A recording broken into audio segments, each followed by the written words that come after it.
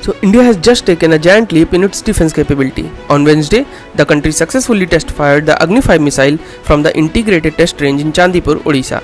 Agni-5 is an intermediate-range ballistic missile with a strike range of over 5,000 kilometers, meaning it can reach almost all of Asia and parts of Europe.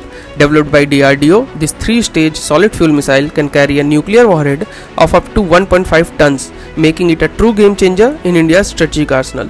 The test was conducted under the Strategic Force Command, validating all technical and operational parameters. What does that mean? It proves that the missile is not just powerful on paper, but fully operational and reliable in real-world conditions.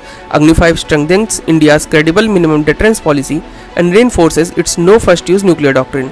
In simple words, it gives India the power to deter any potential adversary by ensuring that a strong response is always guaranteed. With Agni-5, India joins the elite club of nations with long-range missile capability, a bold sign of strength, self-reliance and strategic preparedness. So, is this just about defense or also about India's rise as a global power? Comment your thoughts and follow Strive Ajay's. Thank you.